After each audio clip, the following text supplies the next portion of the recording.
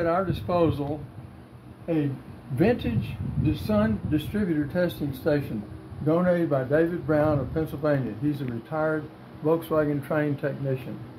Our tester today is Adam Troger. Hello. He's trained in this kind of thing, electronics, of which I understand very little. We're going to test today a donated Reproduction vacuum canister on a 205K distributor, which would be for 66, 67 Beetles and Carmageddons. The canister was donated from a European source, or UK source, by Hank Blommers. And so we're going to see, and you read this in the body of the article, the results of our testing. Okay, Adam, take it away. All right, let's get this started up. Turn on our ignition.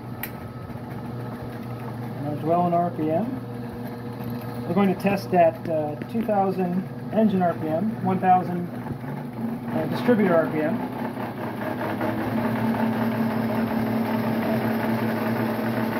So we have 0 vacuum advance on the unit right now. And we'll zero out our gauge on this marker, which is one of the lobes on the cam, and then we'll start to apply our vacuum, and we're going to test at the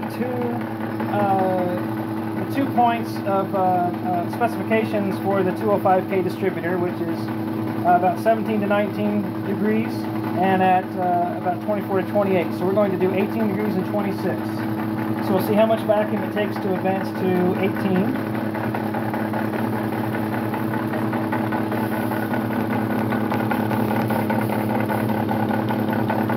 And it's about 4.8 inches of mercury. Now the spec says we should arrive at 18 degrees at about 1.3 inches, so this is significantly higher than the spec calls for. And now we'll advance it to full advance.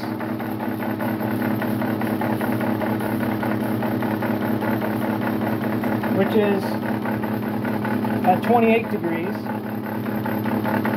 And it's about just about 6 inches of mercury. It goes off my scale here.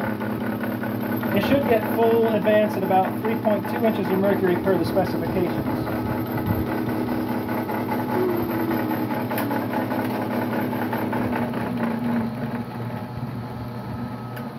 So what that tells us is that the vacuum can does give us the amount of total advance that is required for 205K. The issue is with this original distributor and spring, it takes too much vacuum to get there. So on a car, it would not get enough vacuum to even make it to full advance. So the issue is the spring is too stiff for this canister.